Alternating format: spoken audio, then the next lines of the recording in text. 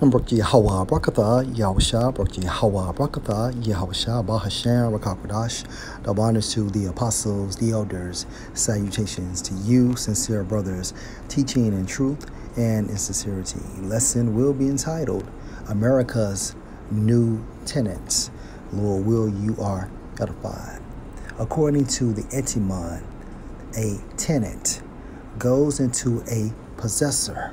Okay, keep this in mind. A tenant goes into a possessor. Okay, and this is future tense. This is prophecy. Okay, going into what? Post-destruction of America.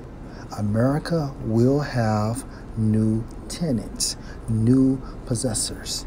All right, and according to Isaiah 34 and verse 8, for it is the day of the Lord Yahweh's vengeance. Right, the second coming of Yahushua. Okay, and the year of recompenses for the controversy of Zion. Zion is another title for the nation of Israel. And the streams thereof shall be turned into pitch, referring to America, and the dust thereof into brimstone, referring to America, and the land thereof shall become burning pitch, referring to America, meaning to be covered in fire. Verse 10, it shall not be quenched night nor day, the smoke thereof shall go up forever, referring to America. Okay, and forever, meaning a long period of time. From generation to generation it shall lie waste, referring to America. None shall pass through it forever and ever, and this is literal, referring to America. But the cormorant and the bittern shall possess it. Remember, a tenant means a possessor. Okay? So the cormorant and the bittern are America's new tenants. Okay? After the destruction of America.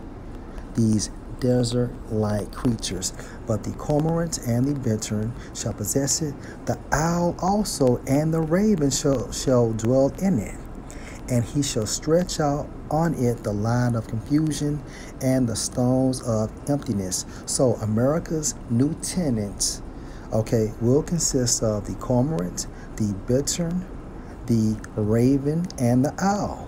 Okay. They shall call the nobles thereof to the kingdom, but none shall be there. Okay? And all her princes shall be nothing. And thorns shall come up in her palaces, nettles and brambles in the fortresses thereof. And it shall be an habitation of dragons and a court for owls. The wild beasts of the desert shall also meet with the wild beasts of the island, and the satyr shall cry to his fellow. The screech owl also shall rest there and find for herself a place of rest. There shall the great owl make her nest and lay and hatch and gather under her shadow. There shall the vultures also be gathered, every one with her mate. Okay, so these are the new tenants of America going into post-destruction of America. Okay, and again, tenant means a possessor. Revelation chapter 18 and verse 1. And after these things I saw another angel come down from heaven, having great power, and the earth was lightened with his glory. Okay, verse 2, and he cried mightily with a strong voice, saying, Babylon the great is fallen, and is become the habitation of devils and the hold of every foul spirit and a cage of every unclean and hateful bird, these desert-like creatures. Also, we have a reference in Isaiah, the 34th chapter. Okay, so the new tenets of America will be desert-like creatures. Lord, will you're edified. Shalom.